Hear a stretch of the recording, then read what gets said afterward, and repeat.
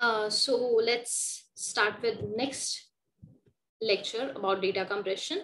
Today we are going to study about the dictionary based technique, that is LZ78. So we have already seen the LZ77 compression technique, and today we are going to learn LZ78. The LZ7 is also going to use the same concept of dictionary.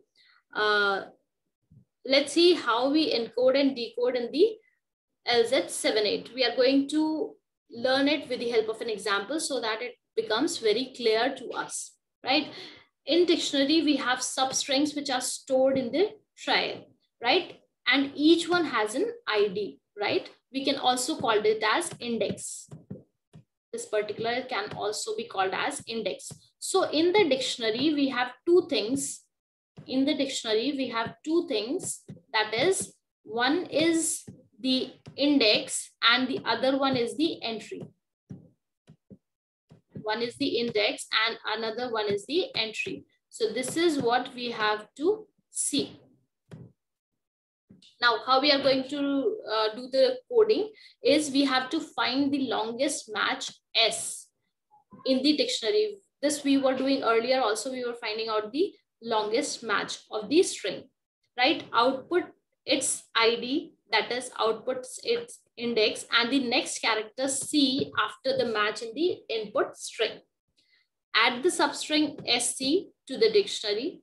That is how we are going to use the coding. Now, I think you must not have got the clear picture how we are going to do it. Let's do it with the help of an example. See, we have taken an example. In this example, what we need to do is we need to encode this particular string with the help of LZ78. So we have already seen we have a dictionary. In this dictionary, we have two things. One is called as the index and the other one is called as the entry. You have to maintain this dictionary, right? And how you get the output? You get the output with this offset and the next symbol, right? Next character. Now, let's see. The first thing is you are going to find this particular symbol. First symbol is being encountered. Here we do not have any sliding window. We do not have any window. We are just using the dictionary and getting the output. We are storing these particular symbol with the index and an entry. So first symbol A is there. So this is first time. So nothing is there. No position is there. So 0A. Now I'm going to store this particular A in the dictionary with the index as 1. So at the first position, A is being stored, right? Now this is already being encountered, same A. Again, let's see here. We have encountered A now. Now A is again being encountered, right? And we will see next symbol. If we see a match, then we encounter the next symbol as we were doing in the LZ77. So A is being encountered and this is being matched as AA. So I'll encounter one more alphabet, AB.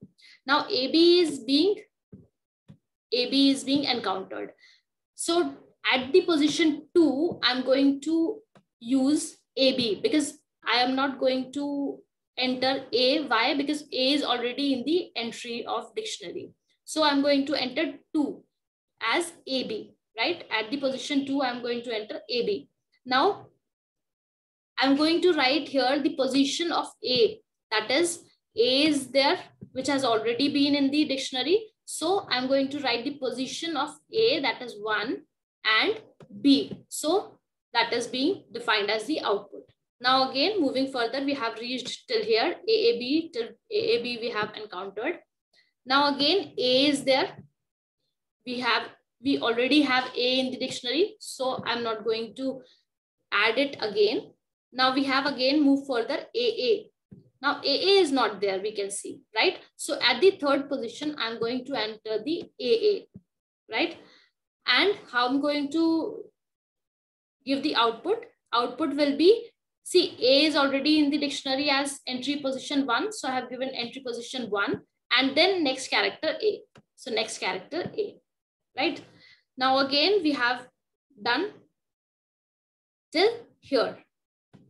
right? We are done till here. Now we encounter what? C. Now C is the one which has not been, which has not been entered till now. So at fourth position, I'll enter C. Now you can see there is no matching symbol, no strings being matched before C. Only C is there. So this is being no match. So no means 0. How many alphabets being matched? None of them is being matched. So 0. So 0, C is the output. Now I have reached till here. Now I encounter A. This is A. A is already in the dictionary at first position. Now I encounter AB. AB is also there in the dictionary at second position. Then we have ABC. Now you just see ABC is the new one. So I'll write ABC at the fifth position. You can also see that AB is already being defined at the position where? Second. So I'll write 2 because it will be ABC. So 2 means AB and then C. This is the output. Reached till here. Now move further. A already is there in the dictionary. B, yes, AB is there in the dictionary. ABC, yes, ABC is also there in the dictionary. So ABCD is the new one. So 6, we are going to enter ABCD. Now how to work on with this output, how to give the output. You can see where is ABC stored. ABC is stored at fifth position. So 5 and D. Sorry, this is B. B. Okay. So this is what we are going to do in encoding. Now let's see how we are going to decode the LZ78 technique. Now in this, we are already being given with the output and the dictionary as we have seen in the LZ77. Now, how we are going to decode the codes that are given and use the dictionary. So output is also there and the dictionary is also there. Now to find the output, when you see 0 and A, so what you have A here. So first thing is 0, A. There is no match before. A is the first symbol that you can see. So A you are going to enter in the window. Now next thing is 1B. So 1 you are going to find out whether 1 is which entry in the dictionary. In the dictionary you can see that 1 at the position 1, A is there, right? So what I'm going to write, A is already there, right? And then I'm going to enter A and then next character as B. So B. This is 1 and this is B. So at first position, A is there and then B is there. Now I have entered till here. Now next output is the 1A again.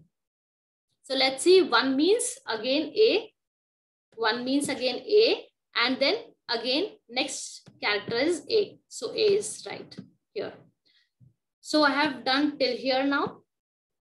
Now you can see you have 0C. So 0C means no other match is there. We are not going to see any dictionary. 0 entry is not there. So I'm just going to enter the character C. So I've entered the character C. So now next step, done till here. 2C. 2C means what? I'm going to find out in the dictionary which is the entry done in 2. So in 2 we have AB. So I'm going to write A and B, right? Because at the position 2 we have AB. And then we have next character as C. Now C, right? So done till here. Now I can see 5B. I'm going to search at the fifth position what is stored. At the fifth position it is ABC. So I'm going to write A, B, and then C. And lastly B is there, next character. So I'm going to write B. So this is how we are going to do the decoding in the LZ78, which is very simple process. So I hope you must have understood the LZ78 decoding procedure and the encoding procedure, and you will be able to do it on your own. Thank you very much.